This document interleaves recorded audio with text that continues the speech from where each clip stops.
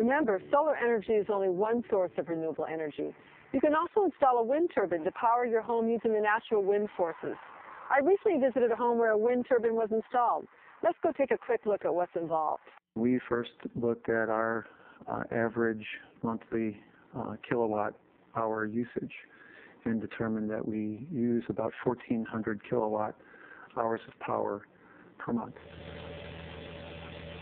Our home has large ceilings and lots of windows.